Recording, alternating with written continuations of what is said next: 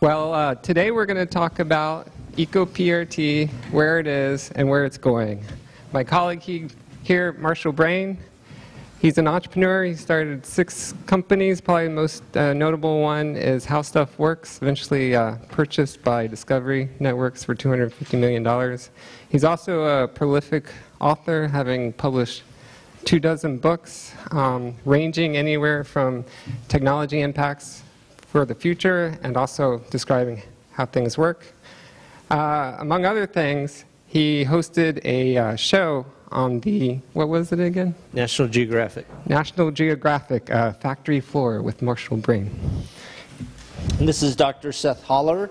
He has his electrical engineering degree from MIT, PhD from UC Berkeley around the corner.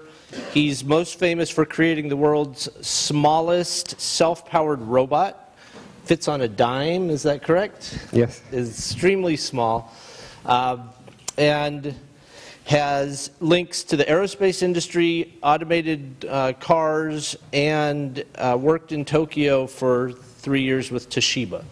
So we have a wide-ranging background. We both together co-teach the Engineering Entrepreneurs program at NC State. So we are trying to create a transit system that is entrepreneurial.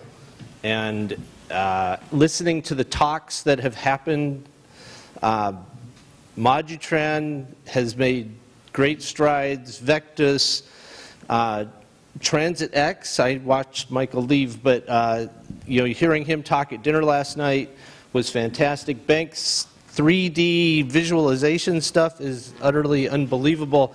It just feels like there's so much stuff going on in this realm. It's startling compared to even 2 years ago. So we are here to talk about EcoPRT, which we feel is imminent. It is, going back to the inevitability that was just brought up 20 minutes ago, this is in that same genre. We've gotten a ton of media coverage this year, everything from the Triangle Business Journal to NPR. We have funding levels that are increasing, partly because of the media coverage we're getting. We have a 3-phase system that is underway to get us to a full-scale system at NC State. And we feel that one of the big keys to our success has been the design philosophy we've chosen, and we'd like to talk to you about where EcoPRT is and that design philosophy. So the starting point, I like to say it's the China Queen, but that's the restaurant where Marshall and I got together about 3 years ago and had a discussion on transit, which eventually rolled over into what we're doing today. But NC State, North Carolina State University. It's a university that had a main campus and expanded to what's called Centennial Campus, but it's separated by about 1.5 miles. And it's on its master plan, it's had a transportation corridor dedicated to it, but they haven't been able to fit anything in that. Initially, they had considered PRT variants, trains, light rail, but nothing seemed to fit that price tag. And in talking about this, what we have envisioned designing is initially specifically for that. The concept, though, isn't just for that, looking to seed something and organically grow from there. So the idea is once we have some success in SCSU, moving forward and implementing that in other areas.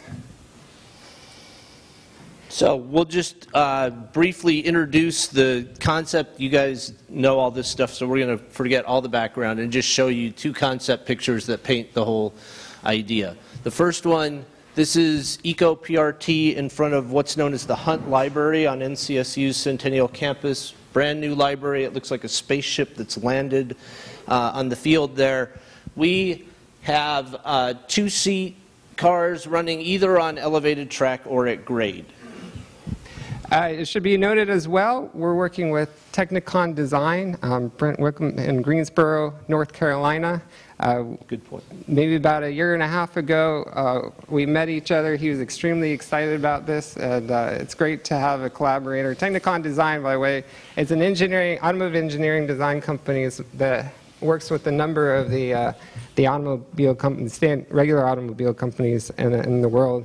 and has been a huge help in moving this forward. What you see here is our evolving design of the vehicle. Four-wheel, two-person, rubber-tired. Plenty of space in the cabin, but yet having that versatility for being lightweight and mobile. So we want to just touch upon some of the key differentiators here. I know there's a variety of PRT flavors. Huge. Variety. And it's not to say that one system is better than the other. They certainly have different functions or utility depending on the environment, or they certainly can have some overlap there as well.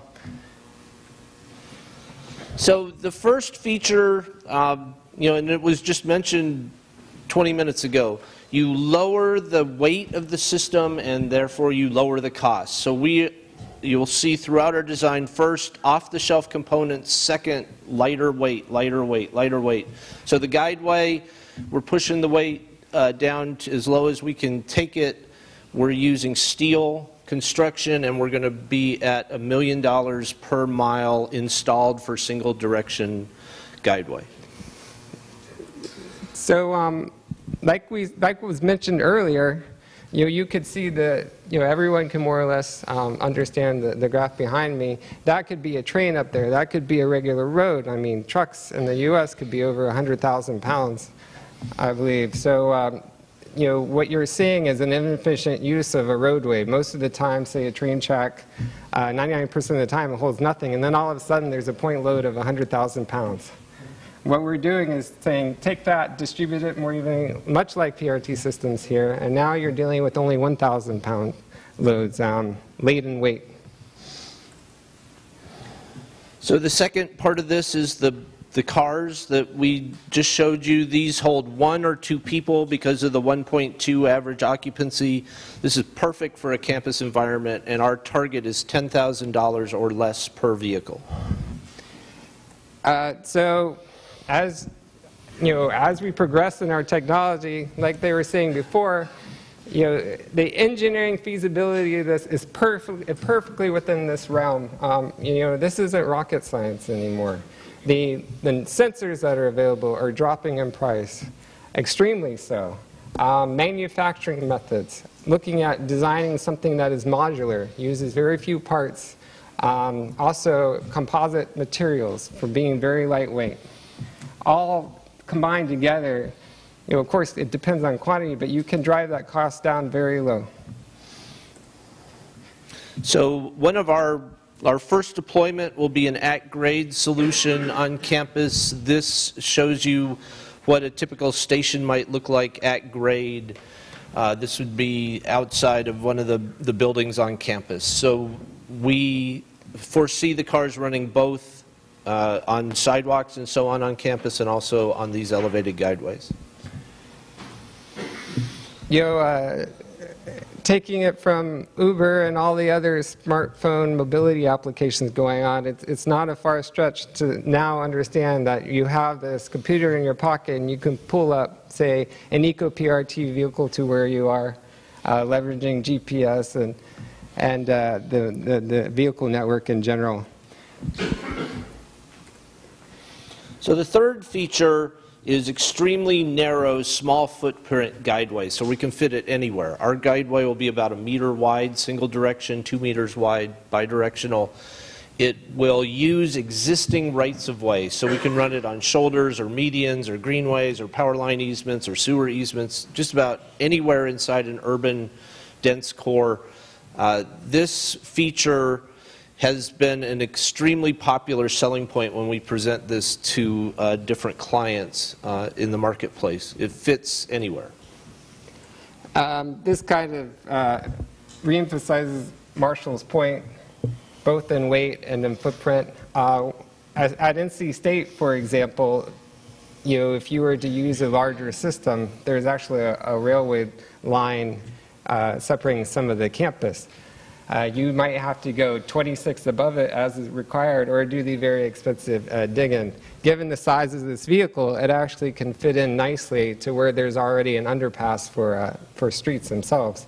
The profile here, as you're seeing, And this doesn't even include the setbacks that are required for the various transit solutions here as well.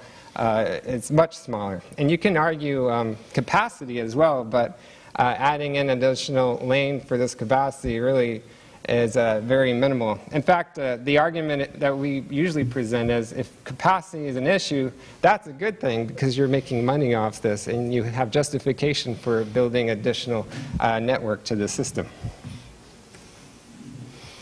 So you guys know all this, the basic elements of PRT, point-to-point access, no stops, 24/7, same thing.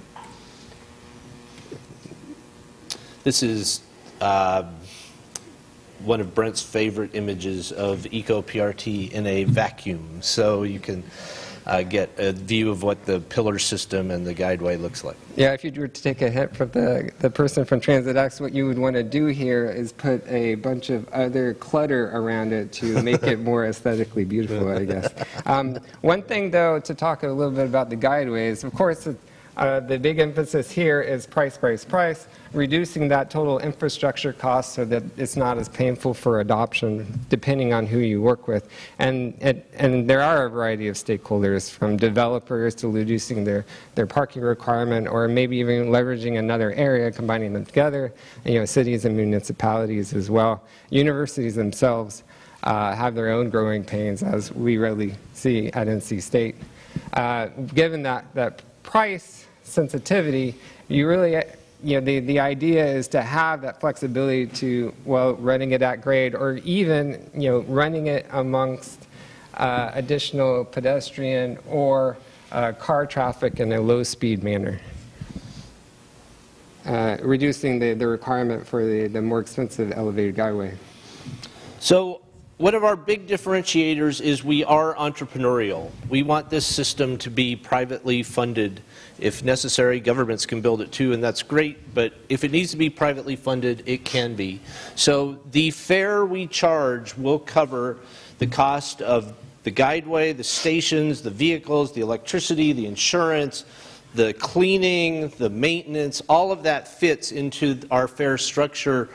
And we are planning on a fare that matches the federal cost per mile for reimbursement, 57 cents. Same thing for a car.